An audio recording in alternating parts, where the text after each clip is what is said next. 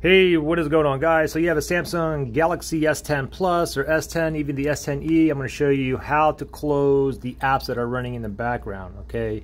So first thing is this. Anytime you open up an app, like let's say for instance, we'll go ahead and open up the camera app here.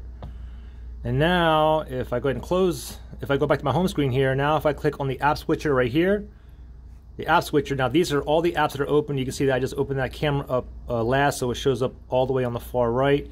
These are all the apps I currently have open. If you want to go ahead and start deleting these one by one, you can simply just go ahead and swipe up, swipe up.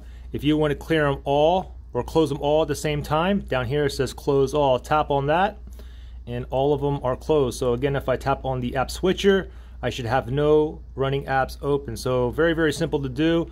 Now this is great to, you know, if you have a lot of apps open and stuff like that, it can cause like battery drain. And also if you have a app that is that freezes or have some kind of error, like for instance, if I open up the camera here and I had some kind of error and you want to go ahead and restart the app, simply click on the app switcher again and then go ahead and close the app and then go ahead and reopen it back up. So pretty simple. Hope that helped you guys out. Guys, thanks for watching and I will see you on the next one.